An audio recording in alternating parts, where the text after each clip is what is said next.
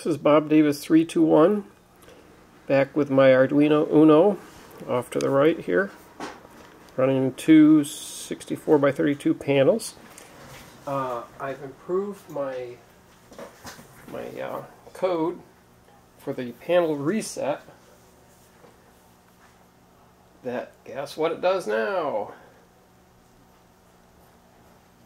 It supports Adafruit's software. However, I've noticed sometimes if I run certain demos in a row, it will sometimes trash. That's the plasma one. Only the right 32 by 32 is correct. From there on, it's just data shifted down. And this should be the color wheel demo coming up next.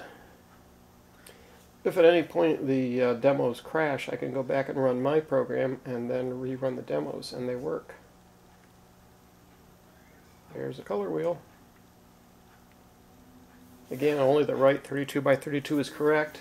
None of the 32 by 64 demos will run on the Arduino Uno.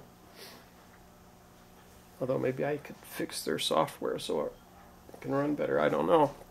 But anyways, I wanted to show that I was now able to support the Adafruit demos with my modified panel reset routine.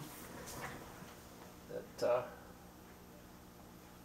hopefully I can get this uploaded. I'll probably put it on my blog under Bob Davis 321 if I can get all the greater than and less than fixed.